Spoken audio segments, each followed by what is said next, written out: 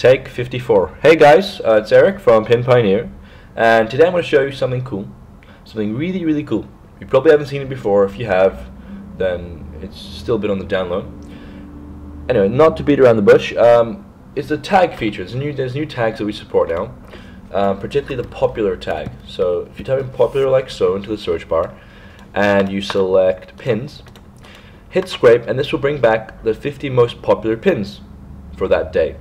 Okay, so you have a bunch of different stuff here, and this is a great way of either A, repinning the popular content and then replacing the source URLs back with your website URL, and also understanding what typically gets more user engagement and more likes, more repins, and that kind of stuff, which is pretty cool. It's very easy to do. Just type in popular, make sure it is capitalized because these are case sensitive. Likewise with URL and comment down here, has to be capitalized.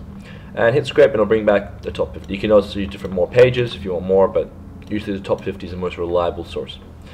So that's that. Next, we have importing and exporting. We had this for a while, but now we support importing of your own personal URLs. So whether it's a Google Images URL, whether it's your website URL, you can now import URLs along with descriptions automatically back into the program, ready for pinning. Now, to do this, just go ahead and right-click, import URLs, and select the text document. In this case, I have this one here. Okay, and as you can see, it's imported two URLs. We have a Pinterest pin, fake dummy pin, and a cracked image as well, also fake. Now it's really easy to do. All you have to do, the format is like so. So you need URL, semicolon, and then you have a description. I'll put it into perspective for you. Let's say URL like so, and description. If you keep it in this format, separated line by line, then you'll be fine. Hit import and you'll be good.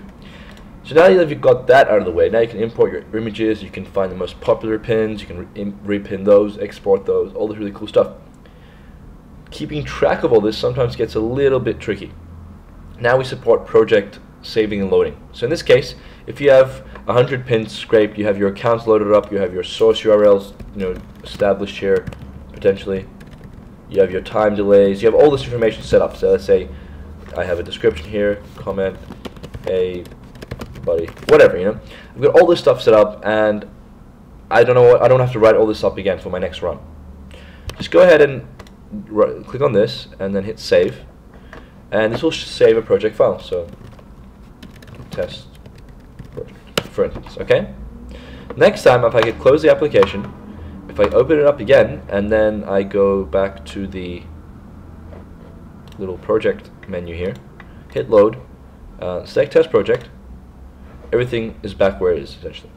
Okay, really cool. My account has also been loaded up, but it's in the manage page, and if I click through it, you'll see my password. It's a whole long thing, but anyway, you get the idea.